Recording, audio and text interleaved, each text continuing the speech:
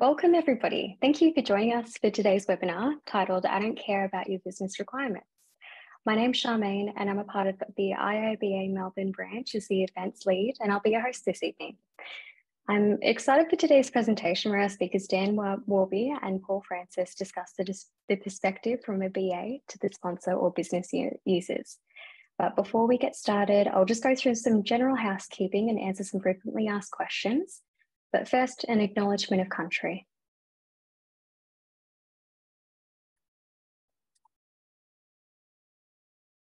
IIBA Australia acknowledges the traditional owners of country throughout Australia and recognise their continuing connection to land, waters and culture. We pay our respect to elders past, present and emerging, and extend our respects to all Aboriginal and Torres Strait Islander people present with us today.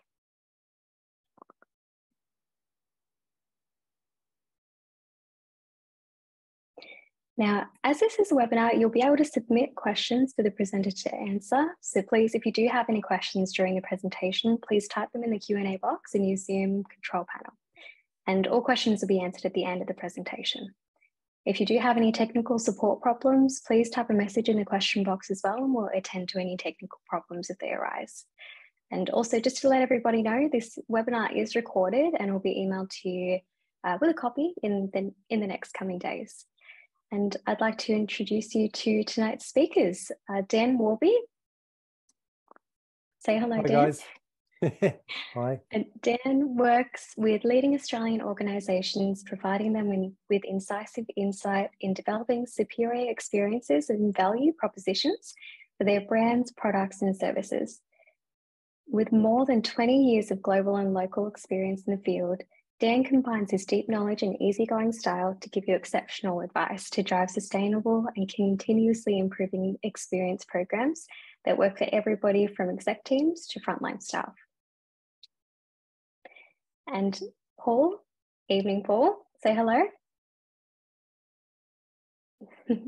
Now, Paul is an experienced principal consultant with 30 years of experience across a broad range of industries, including mining, manufacturing, retail, transport, information media, and telecommunications. He can rapidly adjust to new business environments, having worked in a wide range of functions, including business unit management, organizational design, product management, change management, data modeling, business analysis, technical support, and training. Now, IIBA Melbourne brings you an online event featuring speakers Dan and Paul discussing the perspective from a BA to the sponsor and business users.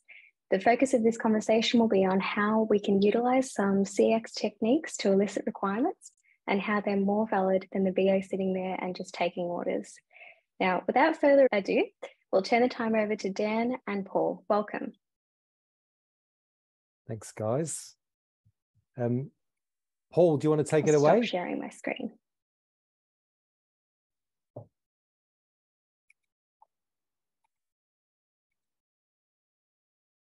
You're on mute, Paul. Sorry. Yeah, so we do actually care about user requirements or requirements in general, but we don't actually want to fall into the trap of just taking key users' requirements without analysing and challenging them. I suppose that what we're going to talk about tonight is ways to challenge requirements and needs and actually be able to prioritise those needs as well. So, we want to look at pain points, what people like about things.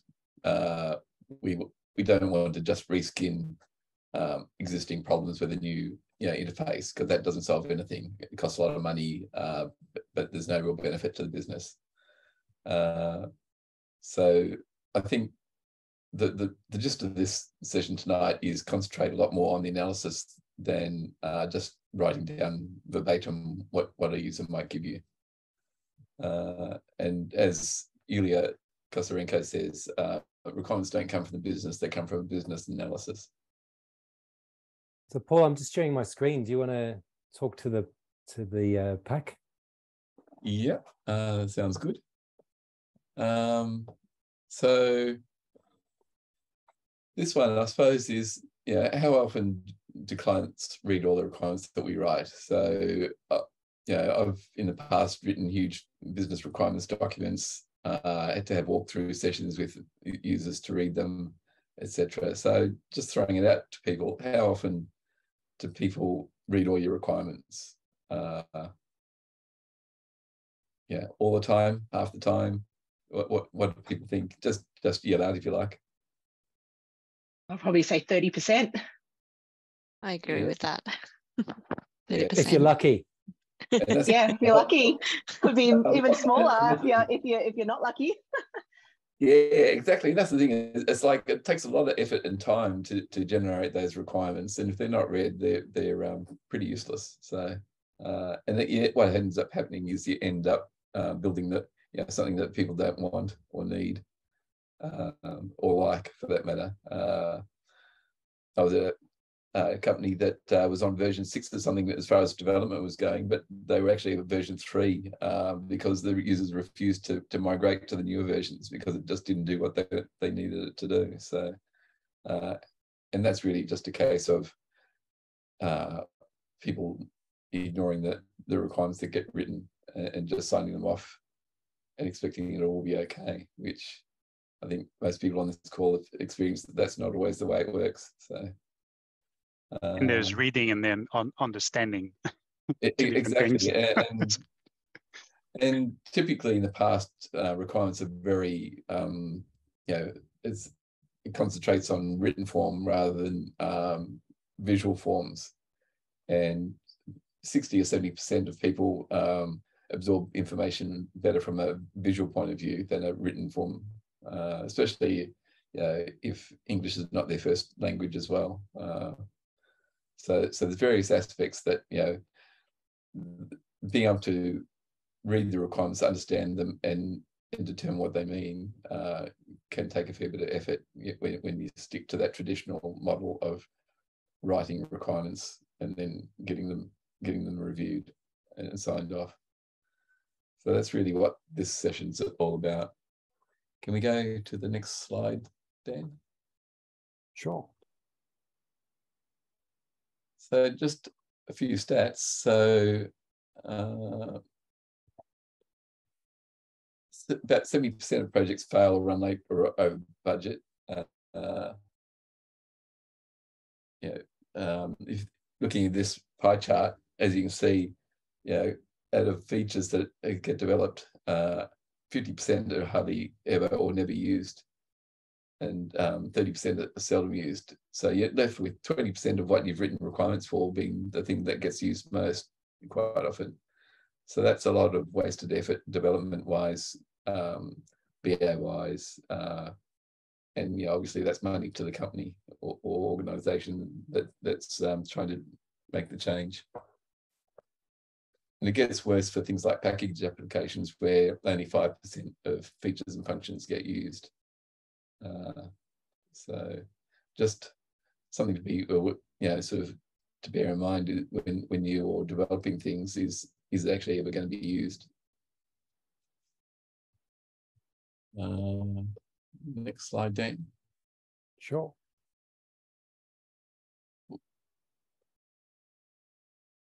So, Dan, do you want to talk to this one?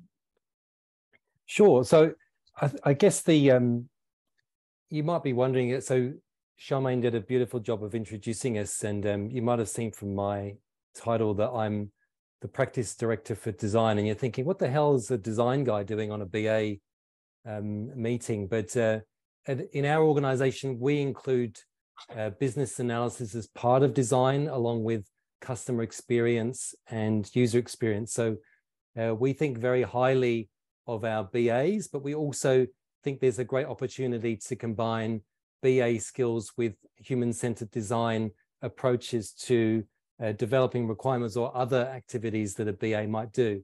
And we really feel that in that scenario, you do get better solutions that are worked out for the clients that we deal with. So the other thing I'd say about myself, sorry, I don't want to, it might seem a bit self-serving to talk about myself, but in Charmaine's introduction, she talked about my longevity, but I did actually start as a BA. So I know what it's like to write business requirements. And over the years, I gravitated from writing business requirements and doing, functional design specifications and things like that, through to doing change integration and then being head of customer experience at different organizations. Some of them where you get given a blank sheet of paper and you have to work out what the strategy is and the approach. Others, it's about maturing existing ones. But I think over my career, what I've learned is that combining experiences from different roles and different functions is often a really good way to actually develop out better answers to questions. So the three things we really want to focus on in this presentation are looking at requirements from a holistic point of view, looking at the power of research when you create requirements for clients or organizations, and using user testing as well.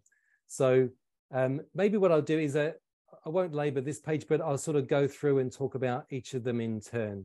So if we think about holistic design, first of all, a lot of it is about considering the bigger picture.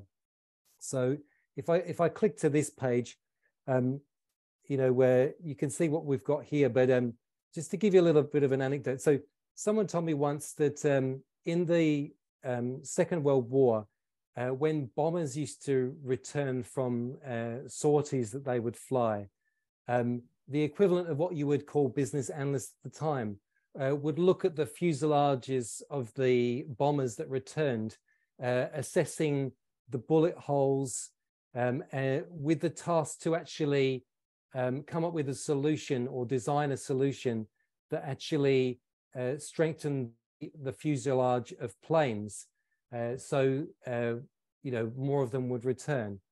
And so they went down that approach until some bright spark said, hey, hang on a second, we're looking at the planes that are returning from the sorties. What about the damage that was incurred on the planes that didn't return from the bombing flight? So the reason I bring that up is you've got to think about problems from a holistic point of view, and actually think about requirements that solve the actual problems, not the ones that you might consider if you look at it from a two-dimensional perspective. The second thing that we talked about there was about research. So there's many different ways to look at it, and we'll give you more specific examples as we go through the presentation tonight. But what I think it often comes down to when you do research, all depends on when you do the research, is understanding what do users or customers or clients, whoever you're dealing with, what do they really want or need from the solution that you're developing? Now, I'm pretty sure this is a myth. I was going to say an urban myth, but it's just a myth, I think, that the NASA, the American Space Agency, when they were running regular space programs in the late 60s and 70s, were tasked with actually developing a pen that would write for astronauts when they were in space. Which sounds great and all the rest of it, but I mean, what was the actual need that needed to be fulfilled there? So the actual need was to be able to actually write something down in space. So if you compare the NASA to the Soviet space program, the Soviet cosmonauts, they just used pencils. So they were still able to write in space and not be concerned with zero gravity in the process. And so again, as I said, it's probably a myth, but I think the focus here is about really understanding what the need is before you go down the path of, writing 200 requirements for a system, when really the main features that you need to focus on may be lost in the process. Now, Paul, you had an example as well that you wanted to bring up. Yeah, so I was involved in developing an app for boat users, and we went away, did research, etc., developed the UI, and it looked very nice in the office. But out on the water, the color combination made the mobile phone screen look like a mirror. So it was back to the drawing board to actually work out color combinations that were legible out on the water. People often using sunglasses, etc., to see their screens and so on. So what looks fine in sort of an office situation, talking to business people, is quite different to being out with the users in real world situation. Another situation was a betting app where the design was based around using two hands to make sort of adjustments to bets, etc. But it didn't allow for the fact that most of the bets being placed on the mobile phone was using the phone in one hand and having a drink or something to eat in the other hand. So they need to be able to place or cancel bets single-handed, not two-handed. So that obviously changes the menu structure and the UI of the app as well. There's just a couple of examples in the last few years. Did any of the want to share examples that they've come across where you're targeting the wrong need, or a user testing experience has thrown up some issues for you?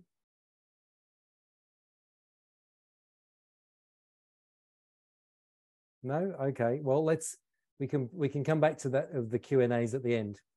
Yeah, I think that's the part of the thing too, is that I think in the past, business analysis has been very much a linear process where you go gather the requirements, get them reviewed by stakeholders and sign them off, and then development and testing starts. Whereas I think what we're proposing is a lot more iterative approach where feedback from users then informs the next lot of research and analysis to do to improve the application. Yeah. Cool. Okay, let's move on. So I guess you might be thinking this is all well and good, but how do we apply it in a live environment and a live situation? And one thing I always think about in terms of a BA role is that you may not even think you're doing it, but there are plenty of times when you use human-centered design techniques and think laterally to actually get better business requirements. So what we wanted to do is give you some examples where you can actually do this, and some practical examples. So here's just a few that from recent work that I've done or we've done with clients that apply certain techniques that actually will inform the requirement writing process or the BA process. Recently, one of our clients was GPC. You may be familiar with those guys. They work in the auto parts industry. They approached us because they wanted to develop a loyalty management platform for their customers. For all the reasons that you would want to do a loyalty program. So you'd want to ensure repeat business. You might want to grow or increase the average transaction value that you have for your clients. So these are all really valid reasons, and many of the organizations that introduce loyalty programs are trying to drive the same outcomes. The reality was that when they approached us to do it, we were simply asked to write the business requirements. But as you probably well know, that as soon as you enter an engagement, you find out that things are not exactly as you might have imagined they would be when you start. So you sort of have to understand what's going on within the organization. And it's almost like you need a completely brand new BA approach almost every time you engage a new client. But in this situation, what we realized is that they'd put some thought into it, but really they didn't have an idea about the business requirements, and they weren't nailed basically to be able to put in front of a solution developer. So again, you could sort of work with them and sort of order take requirements, or you could think about it a little bit more laterally. So that's the approach that we decided to take. So the first exercise really was to do what I would call defining the guardrails. So in this situation, in a loyalty program, you want to really understand the parameters in which you're working with before you can kind of progress and narrow things down. So in terms of loyalty, it might be looking at, okay, well, do you want a loyalty program that offers discounts to loyal customers, or do you want to go down the line which is about offering points to loyal customers that they can then redeem later?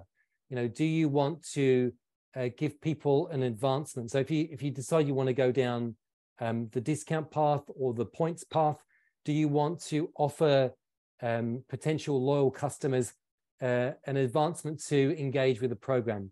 So do you want to give them $5 that they can apply as a discount, or do you want to give them 100 points to begin with? So in order to narrow down and work on these requirements, we went through this process of defining the guardrails. The next step that we went through is we realized that they hadn't, as an organization, engaged with the loyal customers that they wanted to appeal to in terms of understanding what they would want from a loyalty program. So the next step in the process was to actually approach the high value segments within their customer engagement system and talk to them about what would they actually want from a loyalty program. And in that process, we were able to give them different types of experiences they might get from a loyalty program, and different kinds of features that they might actually want to use or would encourage them to engage with the system. So it might be using the system on a phone-based app on an Android phone or an iOS phone, or would they want to do it on a website? Would they want to be able to use it at events? Would they want to use it to redeem, money can't buy experiences, or would they want it to be a more practical type of program? So the point of going through the interview process was to very quickly understand, what things would be appealing to the target audience that they were going for. Having done all that, it actually made the requirement writing process much, much easier and much more targeted to the actual system. So we were able to rapidly, having gone a little bit slow at the beginning, we were able to quite quickly write business requirements that we could then put in front of different vendors in order to be able to select the right vendor and then develop the system. So it's about using some of those HCDs early in the program to get to a good BA outcome.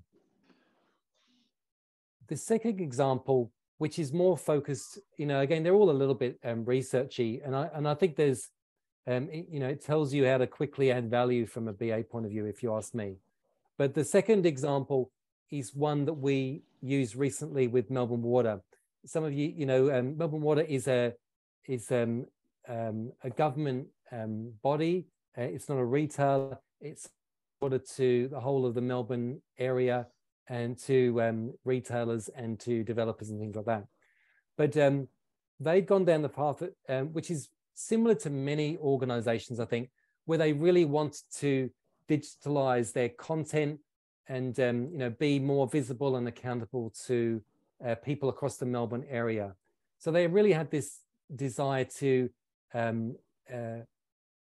demonstrate all their content to customer-facing people in a digital way. The challenge around it was that they hadn't actually applied governance at the start. So everyone had kind of taken on the mantle of sharing content, but it hadn't been structured. So they really wanted us to help them write requirements around a digital governance program that they wanted to apply.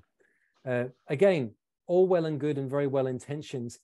But before we went down the path of writing the requirements for a digital strategy and digital governance, I felt it was really important to understand from the user point of view, so the employee user point of view, what was actually required in this particular situation, and then narrow it down into recommendations that could then be applied more practically. So we did an exercise where we spoke to many users within the Melbourne Water environment across different functions and different areas within the organisation to understand what they would want from a digital governance program. Once we were able to do that, we could then actually narrow it down into some sort of prioritised recommendations, and then work proactively with Melbourne Water to co-design a solution for their problem and write requirements that they could apply now and then out into the future. So it was about getting governance happening quickly and in a sensible way, and then adding more complexity later. So again, it's about taking that sort of BA role, but applying different techniques to get to a really good outcome for them really quickly. I guess the last one I wanted to put in front of you guys tonight is about the value of user testing and to be able to solve the right problem and apply the right design by through the kind of BA process. So again, we worked with the Department of Environment, Land, Waters and Planning, and they were looking specifically at overhauling their case management apps and their occupational health and safety app, which they use in their organization. So many organizations have occupational health and safety. I guess the challenge with DELP is that it needed to apply to kind of business environment, and they do a lot of research and things as well. But within the DELP camp, you have forest fire and rescue. So if you don't know already, the forest fire and rescue, they are the part of the DELP organization that manage fires and the fire risk. So as you can imagine, you know, falling down the stairs in an office is one thing. Having your ute tip over in a fire environment, you know, when you're surrounded by flames on three sides, is quite a different thing. So it was really about understanding not just how people in an office environment might use an occupational health and safety app, but how people would use it in the field. So going through the process of interviewing users across the environment was a really valuable one. And one of the other things that we did in the process was we didn't want to overspec the design process. So one of the ways that we managed to corral thinking was to use what I would call projective technique or projective analysis. So what that means is giving people the opportunity to think about what you're asking them and projecting it onto something else or a different situation. So it might be asking them, you know, if this occupational health and safety app was an animal, what kind of animal would it be?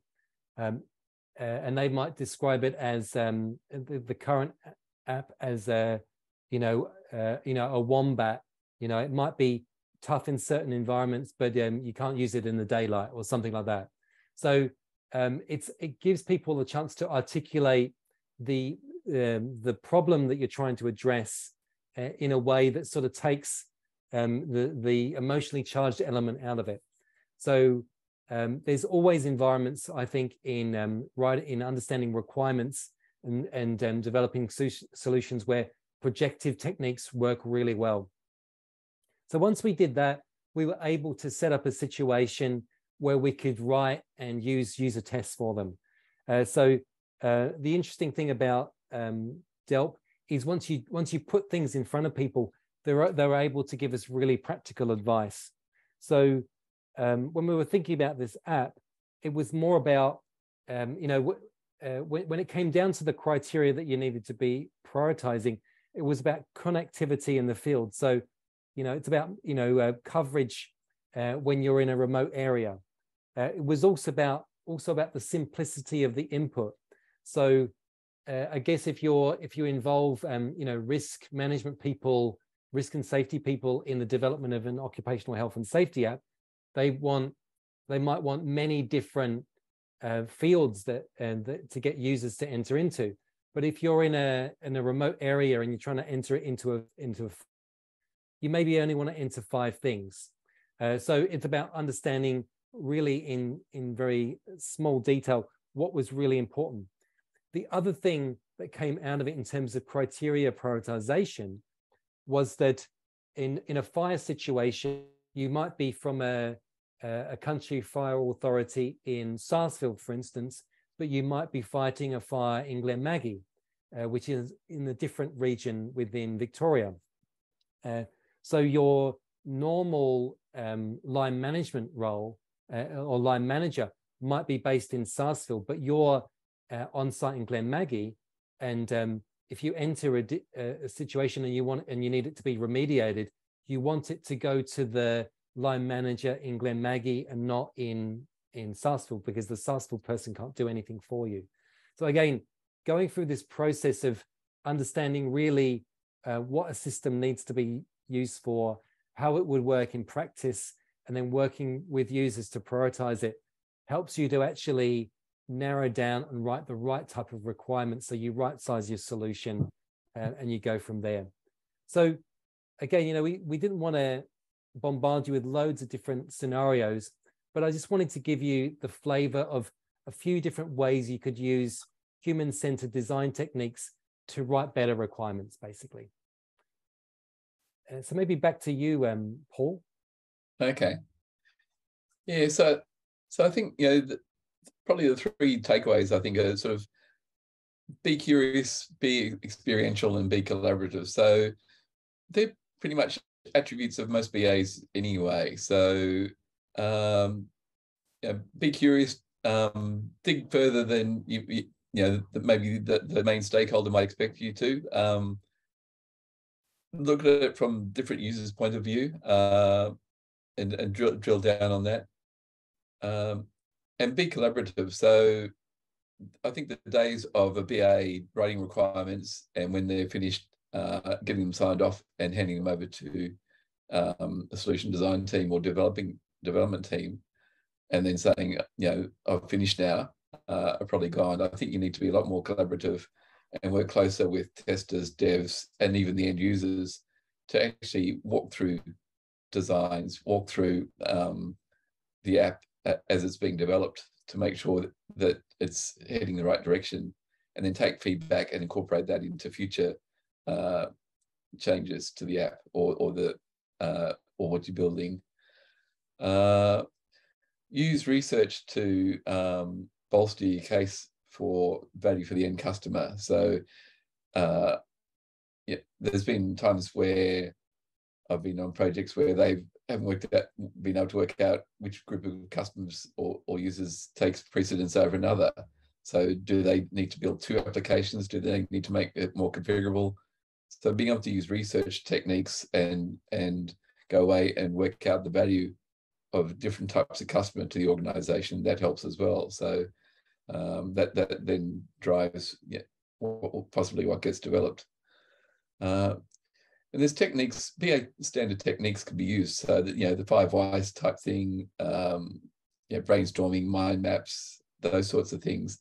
They're all sort of in the BA toolkit that you can pull out and use to help dig further into what's needed, but rather than what somebody says that they want. Don't just listen to the noisiest stakeholder and take what he says or she says as gospel. Do some more digging is really what the second one is. And then the third one is, borrow HCD techniques.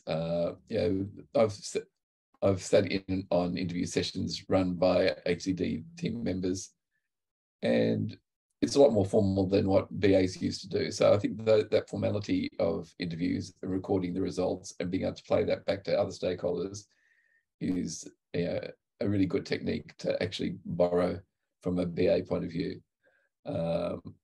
Customer journeys, user journeys, those sorts of things, CX techniques, they're all really useful to be able to add to your list of techniques that you use to drill down on what the real need is.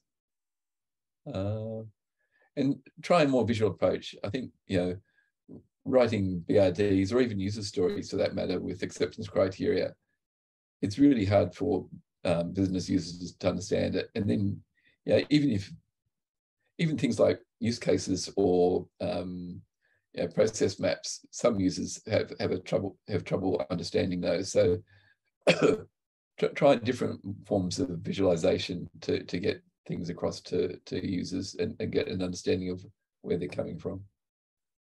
And that's probably about it, I think, for that slide, Dan. Yeah, cool. Oh, sorry, I clicked too far. So what questions do you guys have? Fire away. Hi, I had a question. My name's Charlena. Just wanted to ask with regards.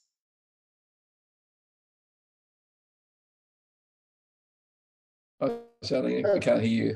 Sorry, we lost you there, Charlena. Something odd is happening with my device. Apologies for that. Just with regards to interviewing, you mentioned in some of the scenarios, interviewing employees to, I guess, get a better idea of what you actually wanted or what they needed. Sorry. Do you have any suggestions about resources or places to help improve those interviewing type skills? I did a bunch of, I guess, focus groups recently with regards to an intranet site that we're building, and I kind of looked a couple of things up, thought I had some good questions, but I know that's an area I definitely like to improve in with regards to actually interviewing. Do you have any suggestions or ways to improve those skills or resources I could look at? Yeah, so I think like if you're so Charlena, are you a BA? Yes, I am. Yeah, in terms of yeah, I am. Yeah, so new to the BA sort of role and land, though, I guess. Yeah, well, I think I mean, I could probably bamboozle you with some complicated ways to do it, but I think understanding there's a few things that I always try and get out of it. So one of them is to, if it works well, I would definitely use some projective techniques that I mentioned before.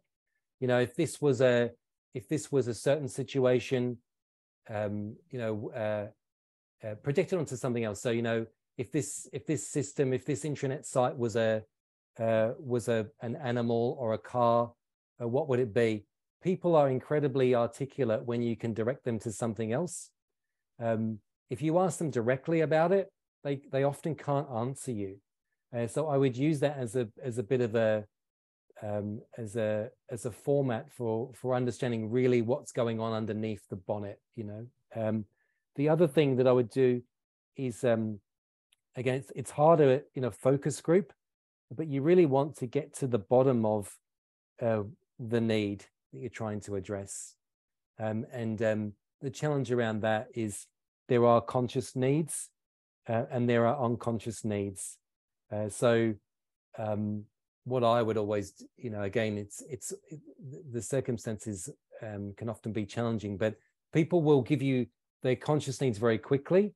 It's often the functional stuff, but it's the experiential stuff that really is what's going on underneath that you want to try and get to. There's many ways you can almost be a bit legalistic about it and ask the same question a number of times. But the branch of psychology that I know well is called morphology, and in that path you dig deeper all the time. So Paul talked about the 5 whys before. It's almost like a psychological version of the 5 whys, because you really want to get to the bottom of what drives people to do or think what they do. And so I think it's about digging deeper into some of those questions and not just sitting on the surface. So again, I could probably waffle on about it for about an hour, but I think using those 2 things will definitely get you better results quickly, Charlena. Thank you. I just wanted to add on to that, Charlena. You could also look into things like open-ended and closed questions. So in interviews, open-ended questions sometimes may work better. So that's where you get the user or the interviewee to kind of elaborate and then tell their story. And then there's also sometimes when closed questions where you actually target a specific area may work better in an interview as well. Yeah, or you can combine the two. So quite often you want to have sort of fairly closed questions to try and do some sort of statistical analysis on what's required and patterns across different customer or user groups. But that and that helps in one aspect. But yeah, the open-ended questions is where Dan's coming from too, where you sort of start drilling down, and the conversation could go in a whole lot of different directions based on those responses to sort of open-ended questions. Sorry, I'm just I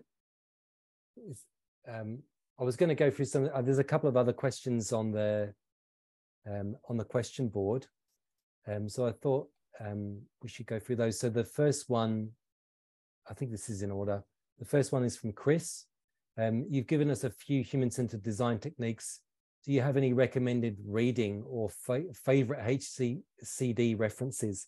Now, I'm just going to quickly turn on a light. It's getting a bit dark here, but I've got some things I can show you. Maybe I can put some things in the chat as well. Hold on a second.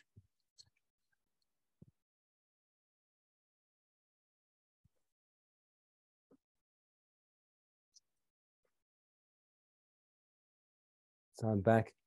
So yeah, so I should have thought about this question coming up, but I'll give you a few examples. So one book I really like is called Design, Think, Make, Break, Repeat. So I don't know if you guys can see, maybe if I stop sharing, that might help.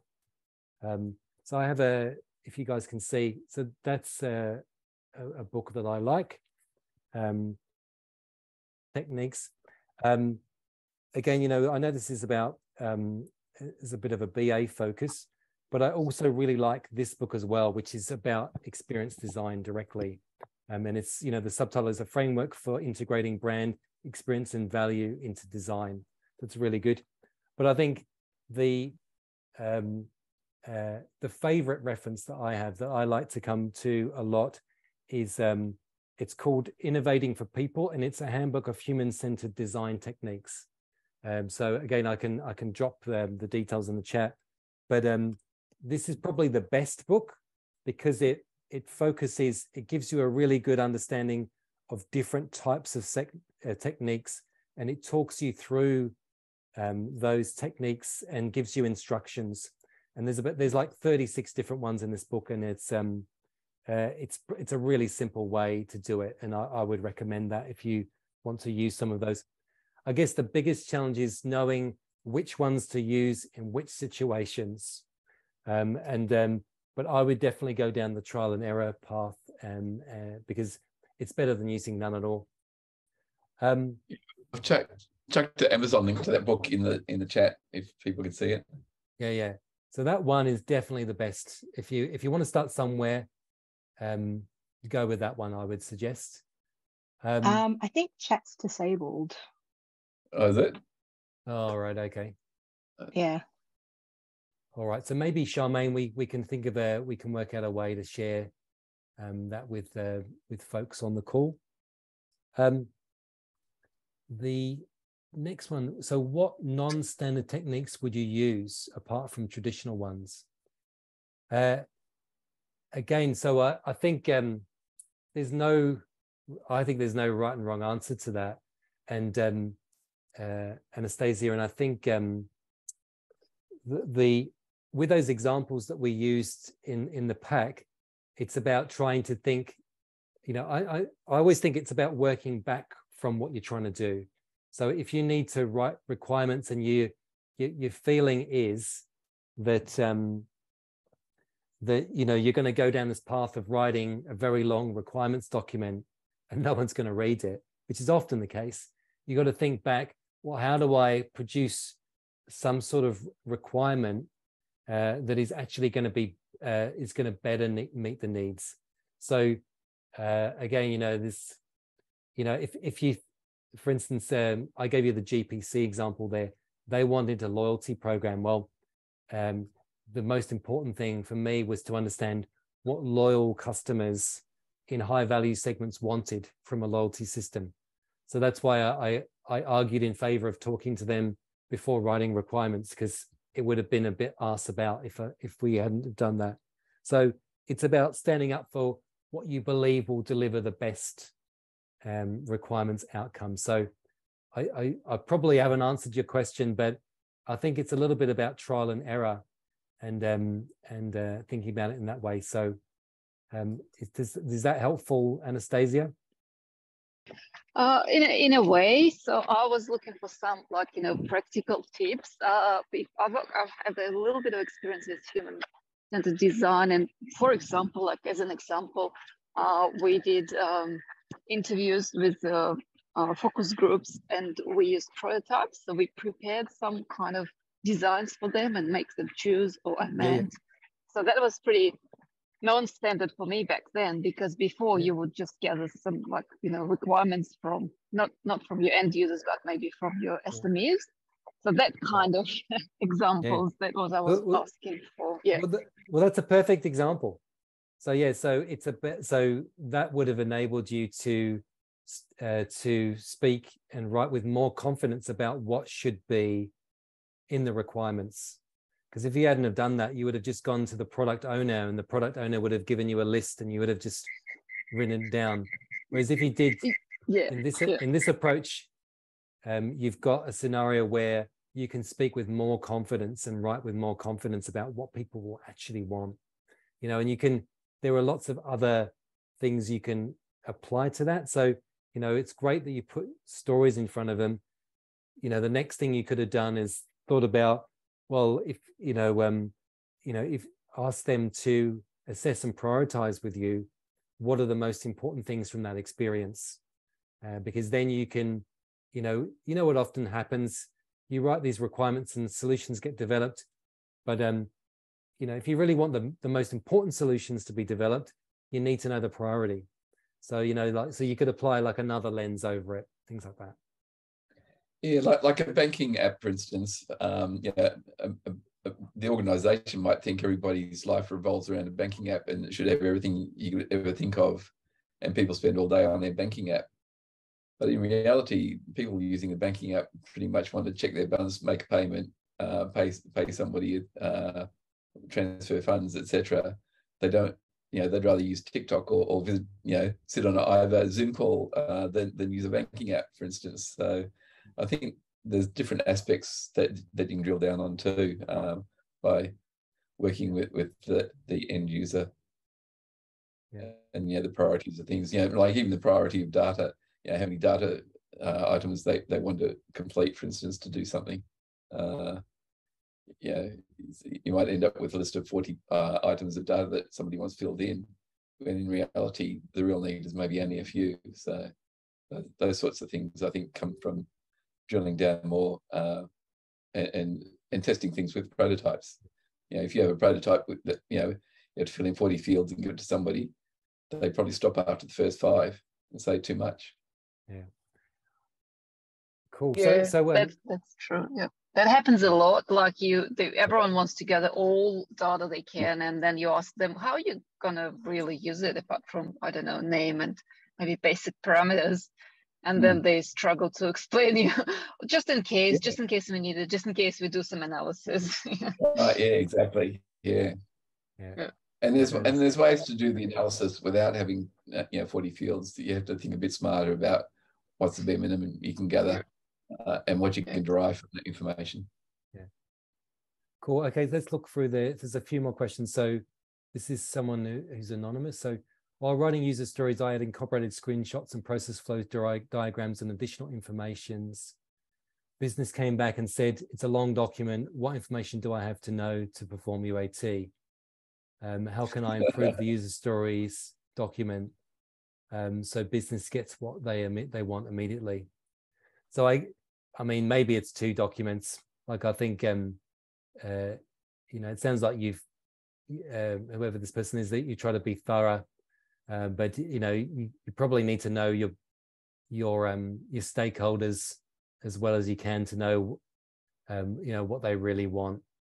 So I don't know if I can add too much more to that scenario, but if you know that you've got a time poor stakeholder, you might need to give them a set of step instructions and be done with it. I'm not sure what else I can add to that scenario. And that scenario is a prime example where what will end up getting built, the user will come back and say, "Oh, I didn't really want that. I want something else." It is really hard. So, but I totally understand where you'd want to do that. But yeah, you've probably got to sort of, there's what you want to do and then what you think will be acceptable to your client. So you might have to judge the two. Okay, a couple more questions. So have you had experiences that team has progressed quite far with a selected sin design, but you realize that the root cause was not really addressed from user experience? In those situations, how could we gracefully influence the stakeholders to come back to the requirements? Could you give us some suggestions on the ways that worked well, or you think it would work well? I could take that, but do you want to have a crack at that one, Paul? It gets back to sort of similar to the Delp story. This organization wanted something to assess risks and issues out in the field. So they went through the whole process, developed it, had lots of fields for the users to fill in, realized that most of the information they were getting back was junk because people would be putting the first thing that came into their head rather than the real answer just to fill in the form. Then they realized that their whole risk framework wasn't correct either. So it was a restart effectively of the whole design. And it's really hard. I think you almost need to as that sort of research analysis up front to go away and actually work out what the risk and issue framework should be, and suggest that to the organization or the stakeholders first, and then work from there. So in other words, make sure you're working to the right framework, and then work out the best way to provide that information with the minimal impact to the users, because otherwise you'll just get junk in a system. Yeah, I don't know, Emma, if there is a grace, like a completely graceful way, but I think you just want to draw attention to it, and like maybe there's ways you can soften it, like say that that what's been designed will solve 30% of the user's problem, and rather than 100%. So you can sort of set their expectations, but then suggest ways to bridge the gap between them. And there's never an easy way to tell the client that the solution is wrong, or what they think the solution is not right. Especially if they're actually under time pressure quite a lot. And sometimes they build to the highest value customer, which might be a very small group, and alienate sort of the rest of the customer base that probably use it more often. So there's those. Or they tell you to design it for this group, and then suddenly they change the scope and they want to include all the groups. Exactly. So there's always So I think trying to delicately point out that the path that is taken or will be taken is only going to solve a percentage of what they want. It's probably the easiest way to do it. Gareth, so let me just see what you've got here, Gareth. From a BA's perspective, are the main changes just to the elicitation techniques available to use and not the requirements documents? Well, I mean, I can give you my perspective on that, and I'm happy for Paul to give a different one or contradict me. I think to me, the requirements document is still the requirements document. Like I wouldn't be wanting to compromise that. I always think about it more about you as a BA, you want that to be the best it can be. So I always think the way to make it the best it can be is to ensure that what ends up in it is the best. So that's why in the examples I gave you and the way I often think about it is, I really want to narrow it down to the right thing and not spend lots of time writing requirements for elements of a system I know will never be used by a user or valued by a user. So that's the way I would view it. Paul, have you got a different perspective for Gareth? Yeah, I think it also depends on the type of what you're working on too. So there'll be times where sort of this sort of technique won't work. So things like back-end systems where you're doing some sort of integration work where it's just changing data items or migrating from, say, MuleSoft to AWS or something like that, then a lot of these sort of analysis techniques disappear because they're not really relevant. So it's really a case of picking and choosing the tools for the job at hand. But I think the more time, especially for websites, applications, those sorts of things, or migrating, transformation type projects, a more iterative, holistic, analysis, user testing type approach is a better way to go. Yeah. Big tools from the menu. Forgive yourself if you get them wrong. Because you don't always get it right, but you still need requirements documents for traceability points of view, for driving testing, and those sorts of things. So they're not going to go away anytime soon, I don't think. But with requirements documents or user stories, you can have links to prototypes, for instance, say refer to this part of the prototype for interactions or whatever, rather than having to document each of those in turn. So there's ways that combine requirements with visual work as well, a bit like I think was Chris before. Okay. Is Charmaine? You there, Charmaine?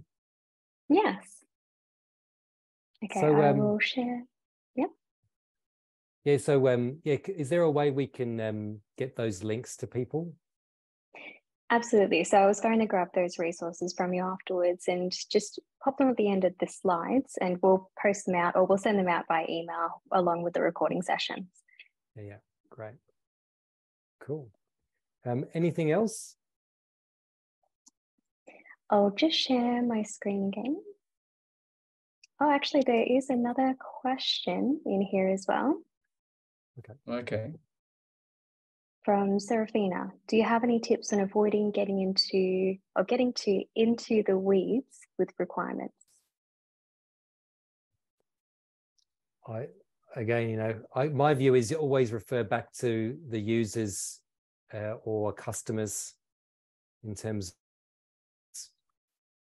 So I think that's the way I try and keep myself honest, and rather than going into wormholes with product owners and people that are never going to use something. That would be my advice. Paul, you probably have a more detailed yeah, I think it gets back to sort of what's the end result that people are after, and keeping that in mind, and then does that going down to the weeds help that or hinder that? If it doesn't help it, then I sort of stop looking at that weed and go on to the next weed, maybe. So yeah, you can get sort of sucked down into this vortex, and it is hard, but you just have to remember the end game and what it's all about. Otherwise, scope will blow out, costs will blow out, and people like product owner and project manager, etc., will be a bit upset. So yeah, I think some things on the backlog as well to look at for down the track. But yeah, just keep in mind what the main pain points are that you're trying to solve. Yeah, I think it sounds like that sounds like another talk, Charmaine. But I think the like a lot of clients will blur the lines between requirements and solutions, and they'll take you down all sorts of rabbit holes with them. It's just, to try and challenge yourself to not be dragged there with them, I think is what I would suggest. And it is very easy to get sucked down that way as well. So yeah, it's just something you just need to keep in mind. Yeah. Stand up for yourself. Yeah. All right. Charmaine. Okay, I'll share my screen again. Can you see my screen okay? Yep. Yep, beautiful, thank you. Now I'd just like to let everyone know just about our future upcoming events that we have over the next month or so. So we do have another webinar running in the next 2 weeks, or in 2 weeks today, with Maria Montgomery. And the topic is I don't care about your business requirements. It'd be really great to see everybody there. That was the one we just did. Oh, I'm sorry. The topic is the art of getting business analysis right. Thanks for picking that up. Yeah, but okay. That is on the 12th of October, and that is with Maria Montgomery. Yeah, actually, that if you go back to the previous slide, that lean coffee catch up, that's another good technique for getting information from stakeholders as well. I've used that in the past as a different way of approaching things as well. So, I've used lean pizza as well. So lean pizza, that's a good one. Yeah, it's a bit of an oxymoron, but yeah, that works too. It kind of tricks them into giving you information over coffee and pizza. I love it. Yeah, exactly. Yeah. And they get to drive what the topics as well, which is good. So but you get bored that way as well. But yeah, so if people attend that one, or have a look at that technique, it's really handy. Now, the IIBA is a volunteer-run organisation, and we are always looking for more hands on deck. So if it is something that you are interested in, then register your interest online and join our team. So that's really all we had time for today. Does anybody else have any other questions, or is there anything else that you guys wanted to chat about before we wrap up? Somebody's got their hand up.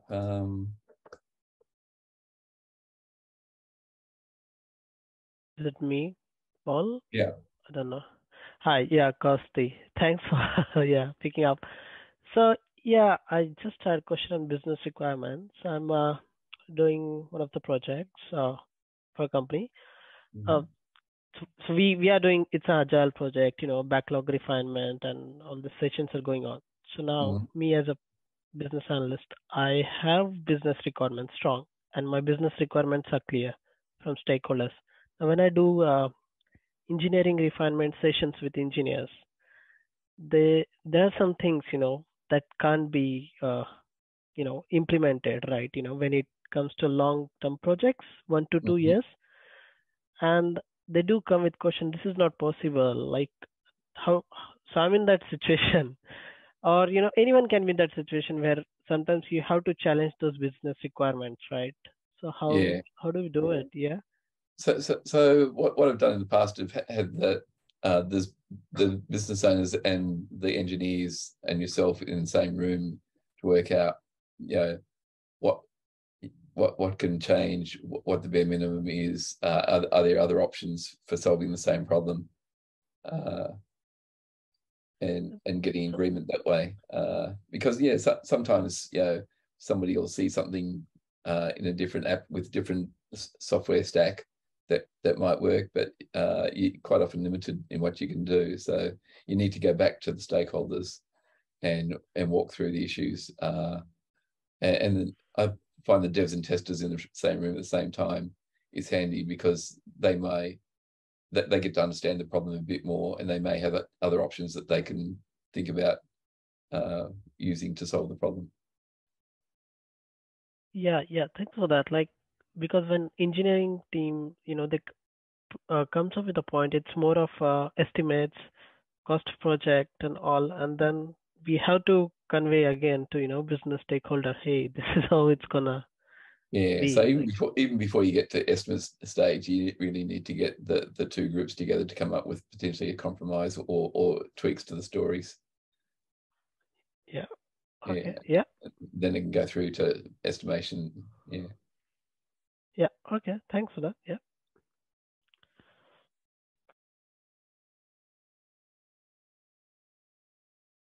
Great, but there's no other questions that I can see in the chat or the Q&A. So I will definitely grab those resources from you guys again shortly after this, and we'll compile the slide pack and send it off to all the attendees over the next couple of days. The email address, everybody, just to let you know, will be the one that you registered for the webinar on Eventbrite. If you do need me to send it through to another email address, feel free to pop it in the chat before we do close up. Yeah, well, thanks so much, Paul and Dan. That was such an interesting session, just with some really great solution examples and techniques that you guys use. So thanks so much for sharing.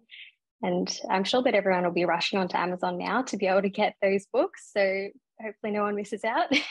Yeah, I should have ordered one before. And I should tell everyone, I don't normally sit at home in a tie. I just came back from the office, so there you go. I'm sure that's what you tell everybody. Yeah. All right, thanks, guys. I was going to put my tux on, but I couldn't find it. Maybe next time, Paul. Yeah, okay. Yeah. All right. Just before we do finish up, everybody is eligible for a CDU for your attendance tonight. So just please keep your thank you for attending this webinar email in your records as proof that you attended. And I hope everybody enjoyed the session. Yeah, thanks everybody for joining in.